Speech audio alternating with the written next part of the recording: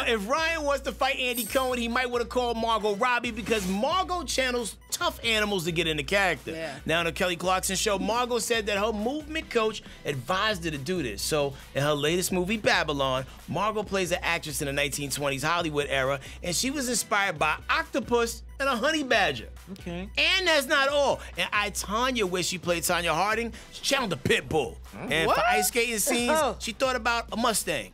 Okay. Weird animal pairings for the things that we just spoke about, but if it worked for you, it worked for you. Octopus and honey badger? Yeah. Like, She I was don't even good know. in that, Tonya. Honey badger. Yeah, pitbull and Tonya, I can see that all day because she was horrible. Yeah. You know what, Jesse? I would say you move like a swan.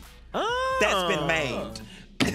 What? That's been made? That's been maimed. So it has no arms and it's just on foot? Like an alligator got it. Wow. First of all, you move like Scar from The Lion King, okay? You are very, very dark-spirited.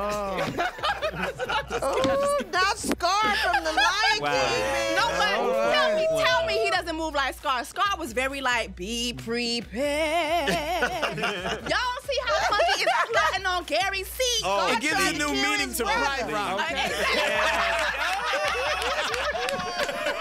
Wow.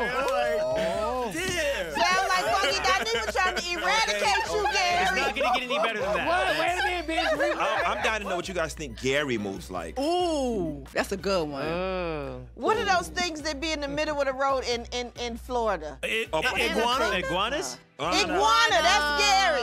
Iguana. Iguana. I see that. Yeah. I definitely see that. Iguana. Well, he never Yes. matching, always changing colors, so I mean, it does work. Oh, Gary, he is coming for this your bitch ass. Wow. Hey, don't forget to hit us up on social media. We're on all these platforms at Dish Nation. We'll see you there.